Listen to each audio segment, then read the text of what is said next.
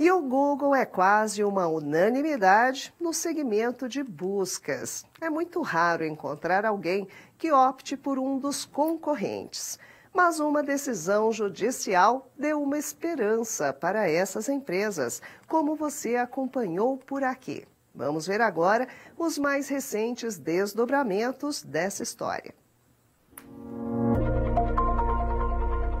Rivais do Google estão diante de uma vitória importante após, na semana passada, a Justiça dos Estados Unidos declarar a empresa culpada em um processo sobre práticas anticompetitivas para manter o monopólio do sistema de buscas. Os trabalhos para restaurar a concorrência no segmento estão apenas começando e a fase de medição tem início em setembro. As sugestões das concorrentes para nivelar o jogo variam. As ideias vão desde a implementação de uma tela com alternativas ao Google até o desmembramento de serviços da empresa. Porém, há ainda um certo receio quanto às reações da Big Tech, como mostra o rival DuckDuckGo, um motor de buscas voltado para a privacidade dos usuários. Camil Basbás, executivo de assuntos públicos do DuckDuckGo, inclui até a necessidade de um órgão de monitoramento para administrar a situação.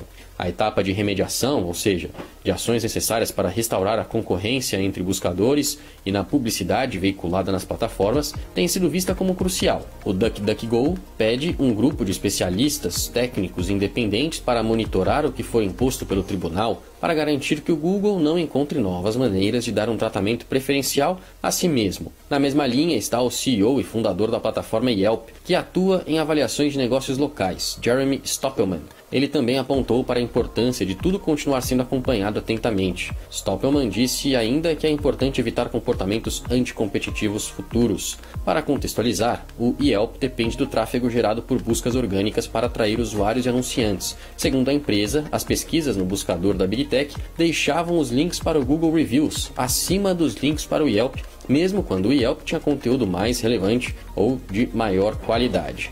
Uma coisa é certa, o processo pode ser longo. Kent Walker, presidente de assuntos globais do Google, confirmou que a empresa planeja recorrer da decisão.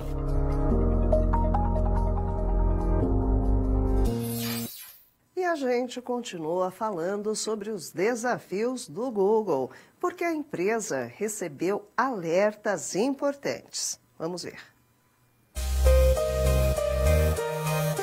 O Google pode ter uma ameaça ainda maior do que a Justiça dos Estados Unidos. Segundo analistas, há uma concorrência de peso no segmento da inteligência artificial que vem tendo um grande aumento no número de usuários. Estamos falando da OpenAI, dona do ChatGPT, o mais popular chatbot do mercado. Uma dessas impressões vem de Arvind Jain, ex-engenheiro do Google e atual CEO da Glean, uma plataforma de inteligência artificial que faz buscas avançadas para auxiliar empresas a acessarem informações de forma mais eficiente. O executivo, aliás, trabalhou em produtos importantes do Google, incluindo a área do poderoso mecanismo de buscas da Big Tech. Arvind Jain disse que o impacto da inteligência artificial foi imediato em comparação com qualquer consequência dessas decisões dos tribunais, que levam muito tempo para afetar de fato o mercado. Então, temos um cenário onde o Google comanda cerca de 90% da cota do mercado global no segmento de buscas na internet. Cerca de 175 bilhões de dólares em receitas anuais da empresa vem desse negócio.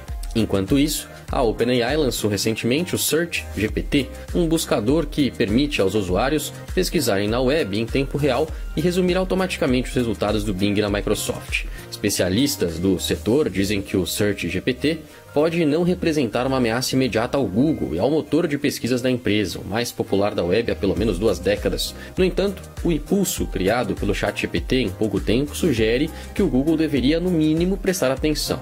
Isso, claro, sem falar dos desafios judiciais. Aguardemos os próximos capítulos da história digital sendo construída.